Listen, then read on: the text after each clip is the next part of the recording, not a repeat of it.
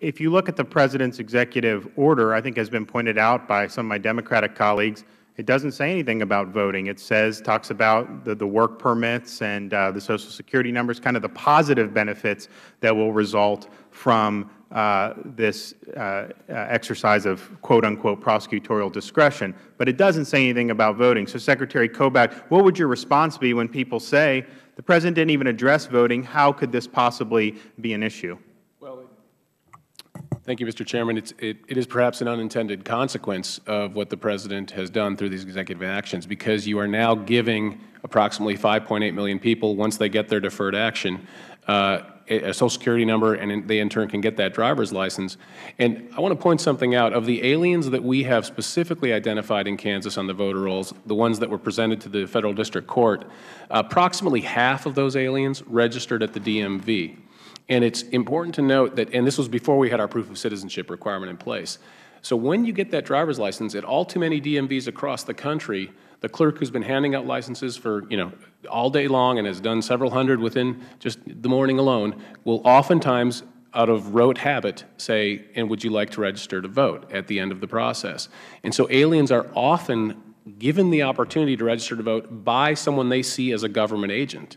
And they sometimes use that as an excuse when they eventually are found, and sometimes in cases in the previous administration when people were deported for falsely asserting U.S. citizenship, which is a felony under Federal law, they would sometimes say, but I thought I could register to vote because this lady who works for the government asked me if I'd like to register to vote. And so quite often the government agent on behalf of the county unwittingly invites the alien to register. The alien unwittingly assumes that he's able to register. So in many cases, it's going to be completely accidental, but it will happen. It's a guarantee that it will happen, because when they go to the DMV, they will almost certainly be asked that question. Mr. Husted, you wrote a letter to the President after he issued these executive actions. This was late January 2015, and you wanted the Federal Government, I think, to cooperate with the States so that you could ensure the integrity of the elections. And so have you received a response from the Administration about that letter? Mr. Chairman, I have not. And what would you like the Administration to do, and how will that help you do your job to ensure elections with integrity? What we've asked them for are anybody who's receiving a Social Security number who's a non-citizen, we would like to have the name, the date of birth, and the last 4 digits of their Social Security number. That would allow us to match it against our statewide voter database to determine whether anyone who is a non-citizen is on our voter rolls, and then we would go through the process of trying to remove them. But that's simply what we're asking for. We believe that it's something that should be easily doable for the Federal Government, and that would include people who are here under present tools that allow you to be in America legally, and those who would come under the President's new administrative action. And do you concur with that, Mr. Kobach? Would that be helpful? That would be helpful. I do think it would also be helpful for the Congress to clarify that the Election Assistance Commission is a service agency, not a policy-making agency, and that it should not have the authority, which it has illegally exercised, at least according to the District Court, but that case is still pending, its authority to tell States, no, we don't think you need proof of citizenship, which is essentially what that agency did. In fact, I shouldn't say that. It wasn't the Commission. It was a temporary executive director of the Commission that rendered that opinion. So that would also be helpful.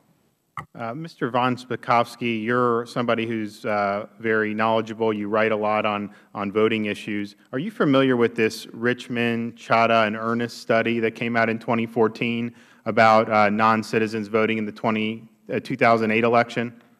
Yeah, I am familiar with it. And I think as I read that, they it was their contention that, and I think as people have pointed out, you're talking about some of the big national elections. There may not be enough people who are non-citizens to make a huge difference. But in 2008, it was these authors' contention that there were enough non-citizens that voted in North Carolina to shift those electoral votes one way, and that the 2008 Senate race in Minnesota, the margin of victory was lower than the number of non-citizens who voted. Is that an accurate restatement of what they concluded? It is. Now, I should mention that there's been some debate, over the validity of that, but they based that assessment on something called the Comprehensive Congressional Survey, which was a survey of literally tens of thousands of voters in the 2008 and 2010 election. And look, you can debate that. The authors of the study actually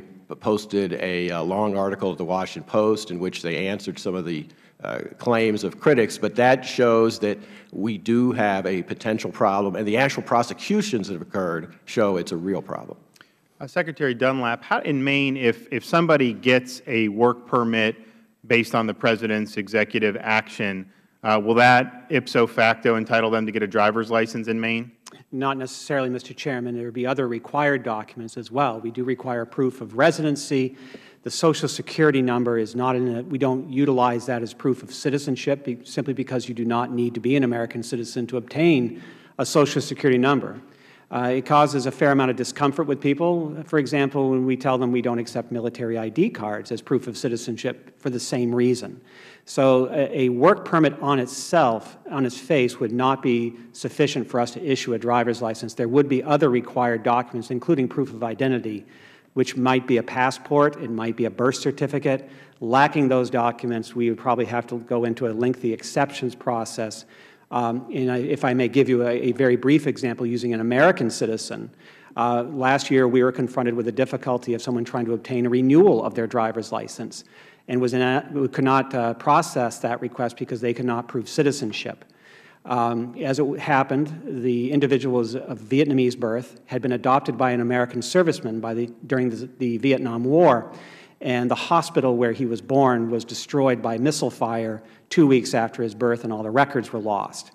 After a fair amount of research and working with some of our partners in the Federal Government, I was able to inquire after the constituent if they had a copy of his adopted father's obituary, and it was found that because he'd been listed as a survivor, that was sufficient to satisfy our regulations. So it takes a fair amount of detective work to ascertain proof of identity. So you're not, but Maine, though, you would think it would be unacceptable if a work permit comes in, nothing else, no rubber stamp driver's license in Maine, correct? That is correct, Mr. Chairman. And let me just, I will recognize the ranking member here in a second, but I just would like to respond to one contention that was made about the fact that there are penalties for people who vote illegally in the country, and that if somebody obtained work authorization, that could actually lead them to be returned, removed from the country and sent back to their home country.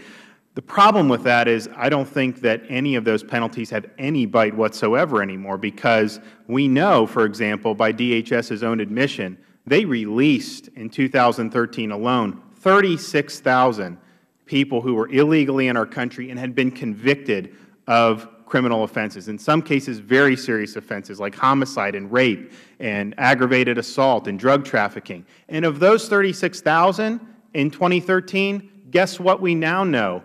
1,000 of them have already been convicted of new crimes. And so you literally have a situation in which these folks were in the criminal justice system being convicted.